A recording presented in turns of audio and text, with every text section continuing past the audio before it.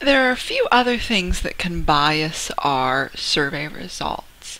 One of those is what's called non-response bias.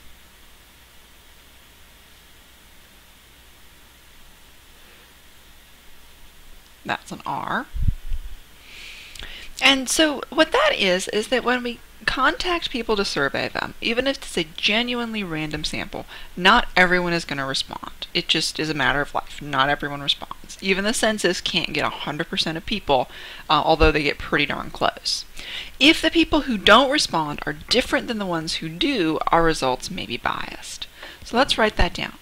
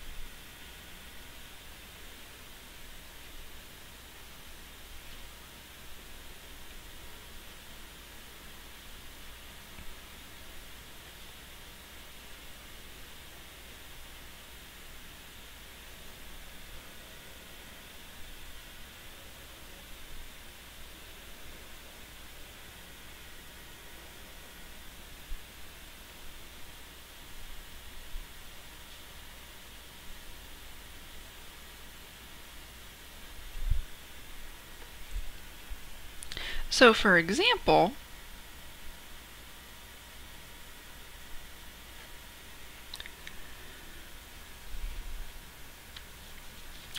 if I call a bunch of houses at 6 o'clock p.m. and I ask to speak to the head of the household and I want to know how many hours they work, obviously I'm going to call, and sometimes when I call, the head of the household just isn't there. And so, maybe I call back the next day or whatever, but I keep calling back at 6 o'clock. Well, who am I going to miss? The people who aren't going to respond are the ones who aren't there, probably because they're still working at 6, and they might work a different number of hours than the people who are there at 6 p.m.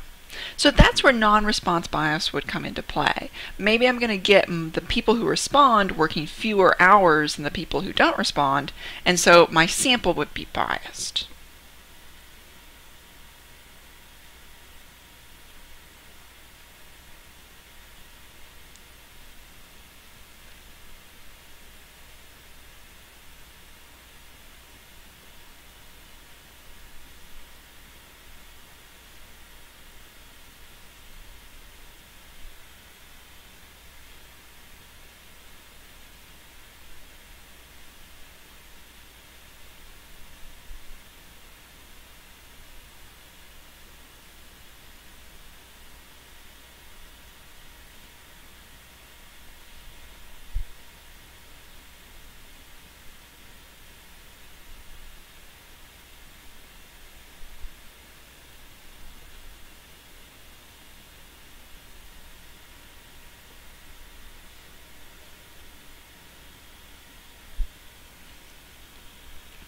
Now, if the people who aren't there are actually the same, basically, as the people who are there, then it wouldn't matter. There wouldn't be non-response bias, even though some people didn't respond. It's specifically the people who don't respond have some difference. And this can also happen, for example, if people are living mainly in a state that favors one political party and are asked about their party preferences. The people who are in the minority may be less comfortable responding, may be less likely to do so. There are ways to minimize this.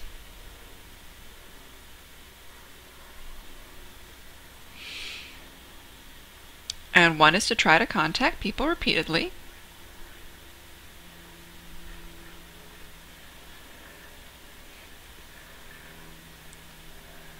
And the other is trying to contact people using different ways.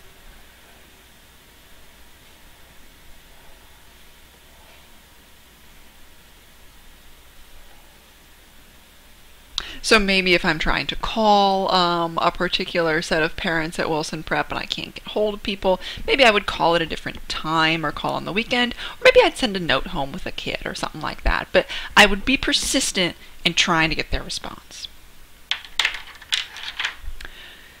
Another source of bias is called the social desirability effect.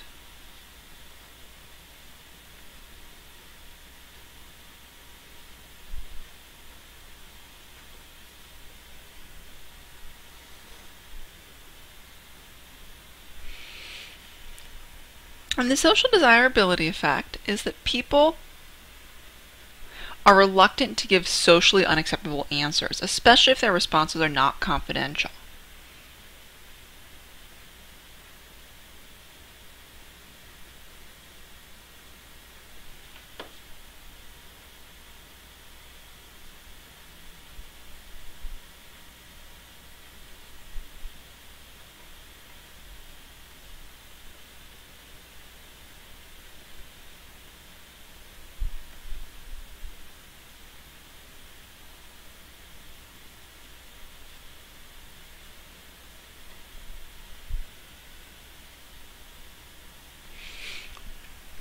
For example, if I were to ask people if they have cheated on a quiz in my class, please raise your hand, I'm not likely to get all that many accurate responses, whereas I'd be much more accurate responses if it was like an anonymous survey or something like that.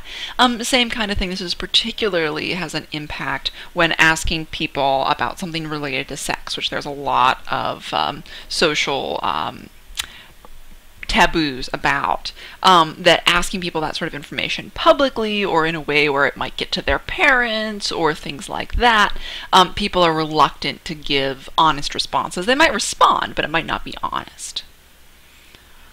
Another way of putting this, people may lie.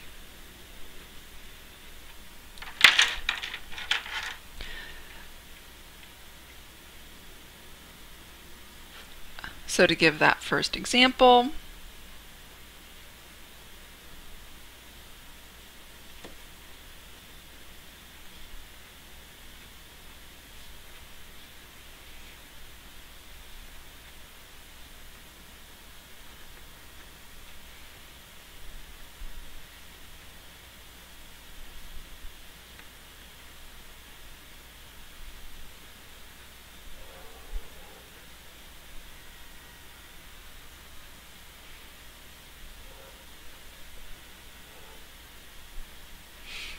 if I ask students to raise their hands if they cheated in my class, I probably won't get honest answers. And in terms of how to minimize that,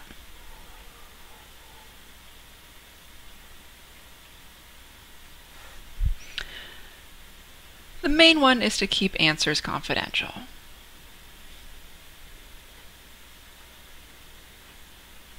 Although that obviously will only work if the person taking the survey actually believes their answers will be confidential.